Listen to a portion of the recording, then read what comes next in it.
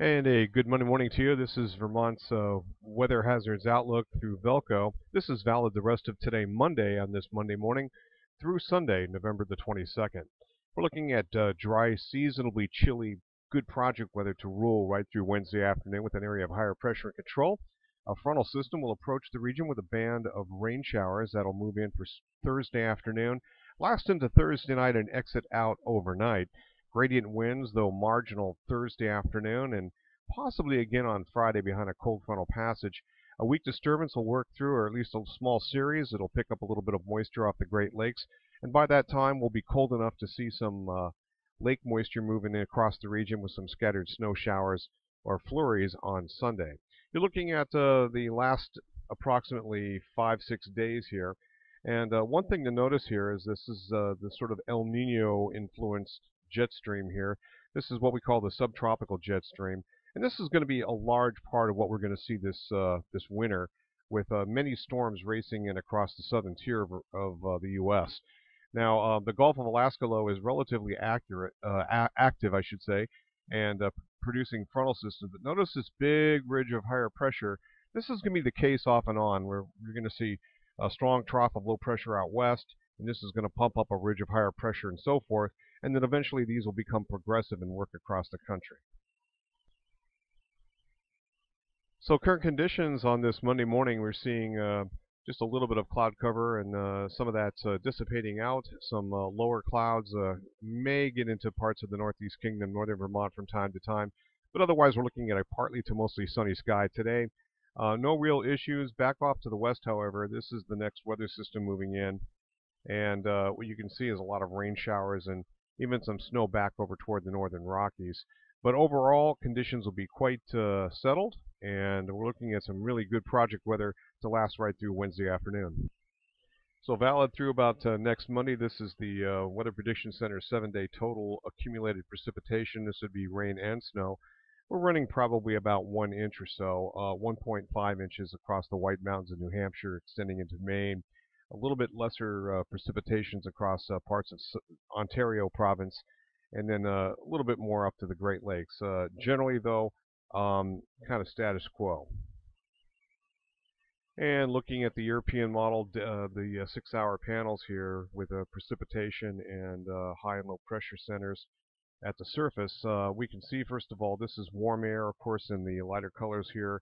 This separates colder air aloft and of the ability to snow with any precipitation.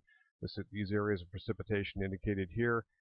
This is the area to watch near Denver today, but looking at that evolution, we'll see an area of low pressure begin to spin up and work across parts of the southern plains and toward, you can see a Mississippi Valley area of some strong thunderstorm activity and some fairly heavy rains.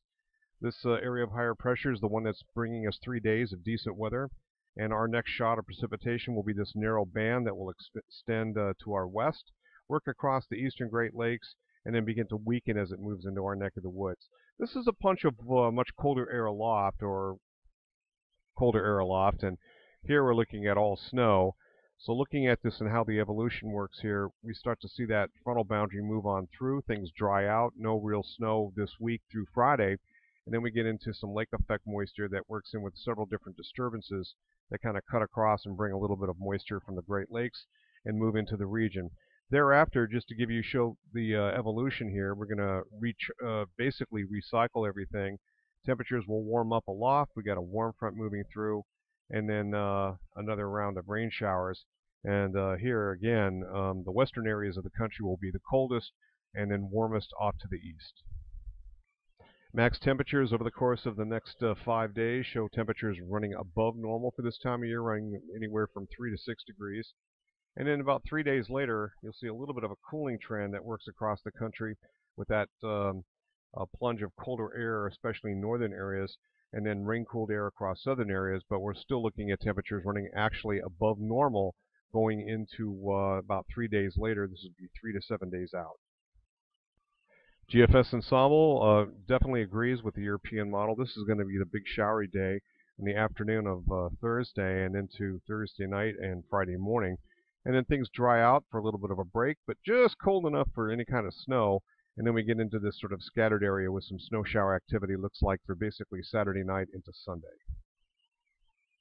And you're looking at the current GFS model ensembles centered on Burlington, Vermont. You can see temperatures at night frosty, but we warm up for the middle part of the week with a just out ahead of that occluded or cold front, and then we cool back down, but nothing significant here. Aloft, temperatures warm enough to support rain showers, and that will what we'll be moving through on Thursday afternoon. And then behind that, it's cold enough to support snow showers. But you can see the model divergence here with several different solutions and general midpoint here. I would take this with a grain of salt, at least for the GFS ensemble, past basically the 21st of November. Temperature schematic over the next several days, nothing extreme. We're looking at highs basically in the 40s until we get into Thursday afternoon, where temperatures probably will head above the European models, indicating somewhere around 50 to 55 for a high temperature. This is centered on Montpelier, Vermont. It could be a little bit warmer than that in the parts of the Champlain Valley. And then we see a little bit of a cool down here, but no great extremes indicated. Because it snowed over the weekend on Saturday morning, we have a little bit of snowfall in the last accrued last 7 days. You can see 8 inches atop Mount Mansfield. That is the most, and anywhere from trace to about 1 inch amounts.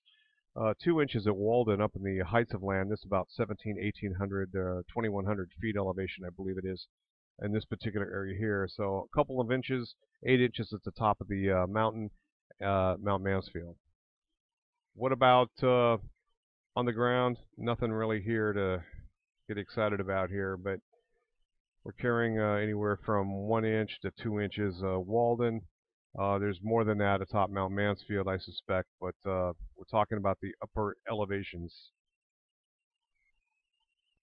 And looking at the longer range temperature trends here going through December 11th, you can see that one real spike has been pretty consistent. Temperatures are indicated to get up around 60 degrees. Again, this would be along about Thursday of this week, ahead of that frontal boundary with warm air streaming in ahead of it, and then the cool down, but we're right back to basically seasonal norms. Looks like we go a little bit below normal as we head in toward the 28th, 29th, 30th, and that carries over, it looks like, into the 2nd of December. So this looks like a cool down here of sorts ahead, and then another rise in temperature as we get near the 6th, 7th, 8th of December. And then beyond that, wouldn't put a lot of faith in this at this moment. Roger Hill, Wuthering Heights.